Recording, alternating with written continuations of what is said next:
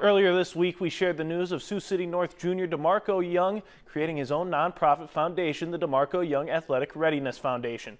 Now, the goal is to gather resources to benefit athletes and athletic programs at Sioux City North and programs around the Siouxland area. Young has already started putting together his own board of directors, which currently has 6 people on it. He says he's received great support from other students and athletes at North who want to get involved. His life has been positively impacted by the support of others, which has now inspired him to pay it forward.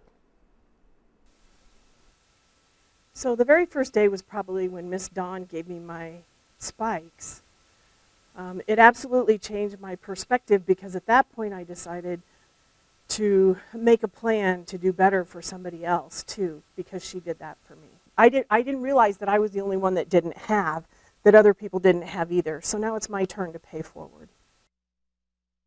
Young says it will be the proudest moment of his life when he's able to give his first pair of shoes to someone in need, paying forward the help he at one point received himself. Good to see him doing great things, not just on the field, but off the field as well. He will be a true asset for whatever program picks him up in college. Yeah, can't wait to see which program that is, because he's still uncommitted. Wow. Wait and see. Yeah. Thanks, Jason.